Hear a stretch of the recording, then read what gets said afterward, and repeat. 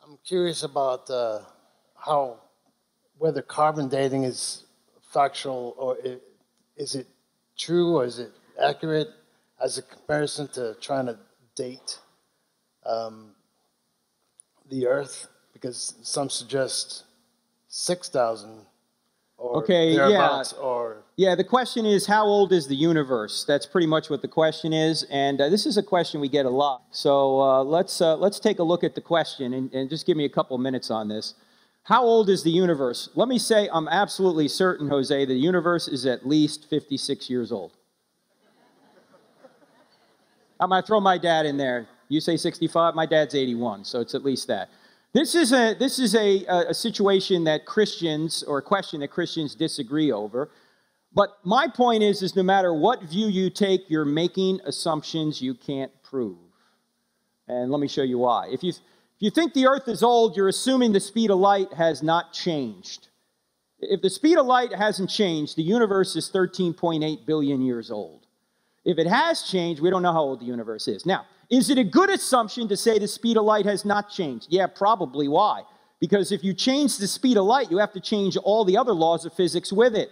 You say, well, maybe God did that. Yeah, well, maybe he did, but now you're making an assumption you can't prove, right? How about salt in the ocean? The deposition rate is assumed to be unchanged. The beginning amount of salt and minerals is assumed to be 0. Some folks who think the Earth is young have tried to use this to say that the Earth is young, but now, again, you're making assumptions you can't prove. How about carbon dating, what you brought up, or radioactive dating?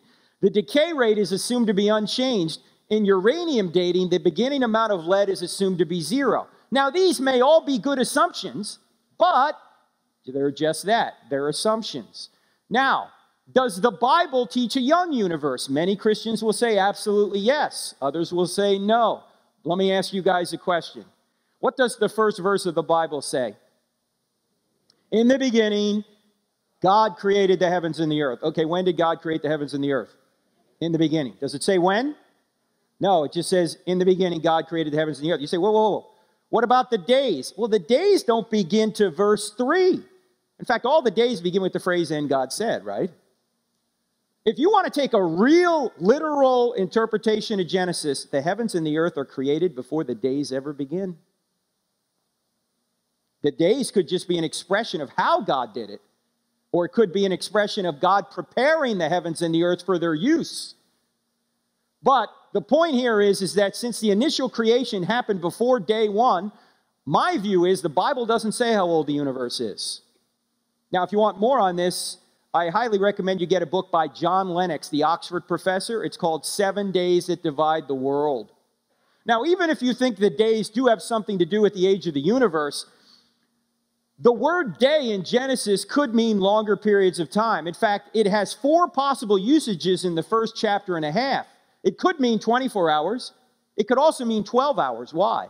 Because the word says he called, the word yom, he says he called the light day and the darkness night. In that sense, it's 12 hours. It could be a era, a period. Like if I were to say that Peyton Manning was a good quarterback in his day, you wouldn't think he was good for just 24 hours, right? You would think that's an era. And there's a 4th usage I'll get to in a minute. Also, the 3rd day seems to require longer than 24 hours, the growth of vegetation and fruit-bearing plants. Even if you put Miracle Grow on that stuff, it doesn't grow that quickly. You say, well, maybe God sped it up. Now again, you might be right, but you're making assumptions you can't prove. The 6th day seems to require longer than 24 hours, the naming of the animals. In fact, Adam begins to name the animals late in the 6th day. Doesn't seem like he'd have enough time to name them all. There were a lot of animals even in his day. In fact, Brad Stein, a Christian comedian, kind of has a bit on this. He says, when Adam first started naming the animals, he was real creative. He'd see an animal come by and he'd go, hippopotamus. Another one come by, rhinoceros, by the end of the day. It's a cow. Ox. You know, he's just run out of gas. And here's the 4th usage of the word day. The 7th day is longer because it hasn't ended yet. You realize we're in the 7th day right now, according to Hebrews 4? We're still in the 7th day. Well, that day's longer than 24 hours. Maybe the other day. We just don't know. That God created is more certain than when. Now, we can argue all day about how old the universe is. You could have at it. To tell you the truth, it doesn't matter to me one way or the other. I think the evidence is better it's old, but I could be wrong. That God created is more certain than when. Now, the Bible and science don't disagree. What disagrees is some interpretations of the scientific and biblical data. But they agree if interpreted properly, all right? Do not make it a test for orthodoxy. Because I guarantee you, when you get to heaven, God isn't going to say, did you think it was old or young? That's not going to be a question.